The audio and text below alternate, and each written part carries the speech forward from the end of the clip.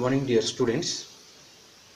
In today's class, we'll see the example based on sampling theory with the reference to the previous information, what we have studied in the previous lectures. So today we'll see a test of significance of sample mean. So here, to test whether the difference between sample mean x bar and population mean mu. So here you can consider the sample mean symbolically called as small x bar and population mean stand for mu is significant or not, means whether both x bar and sample mean what we have taken from the population is same with the population mean is both will same or no, we'll check it. So for that we need to consider the null hypothesis as there is no difference between sample mean and population mean. We'll consider this, and whether this hypothesis supposed to be accepted or rejected based on what here values what we have taken. For 5% and 1% we have the values, so we need to check for that.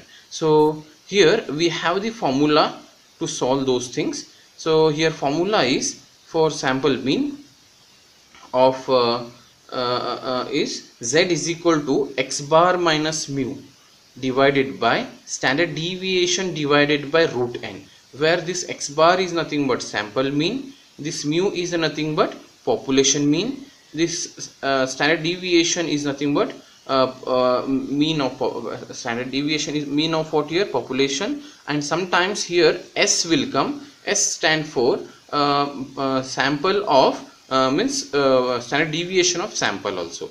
So here a small n belongs to what here number of samples.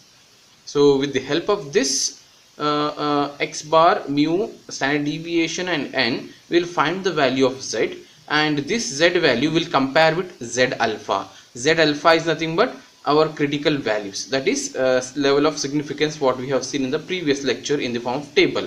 So what is level of significance for z alpha for 1% and 5%?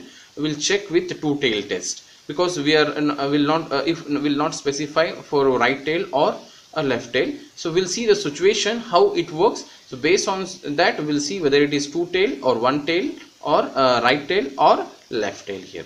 Okay, let's begin with the problems now.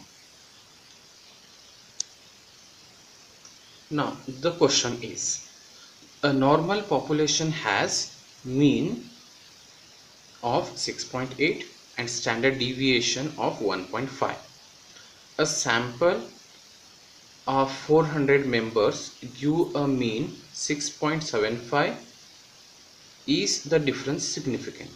So solution, I have taken H0, that is null hypothesis, as there is no significant difference between x bar means sample mean and mu, that is population mean, means both are same I am considering here. So we'll see whether my statement is true or false, whether to accept this hypothesis or reject this hypothesis. We'll see now. So we'll collect the data. So given, so a normal population has mean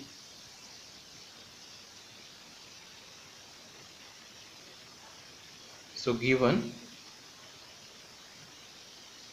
a normal population has mean of, means population has mean means population mean means what here mu is equal to how much 6.8. then standard deviation, that is rho is equal to 1.5. a sample of 400 means n is equal to 400 members give a mean, that is x bar is equal to 6.75. so these are the data from the given question. So what I had considered here, there is no difference between this mu and this mu, this 6.8 and 6.75. we'll check whether it is true or no by using the formula. So we know that, or we have z is equal to, so formula is z is equal to, so sometimes negative will come, I will take modulus of that. So z is equal to modulus of x bar minus mu divided by standard deviation divided by root n. This is a formula. So simply apply the values. So here x bar value is 6.75 minus mu value is 6.8 divided by standard deviation value is 1.5 divided by root of n. N is 400.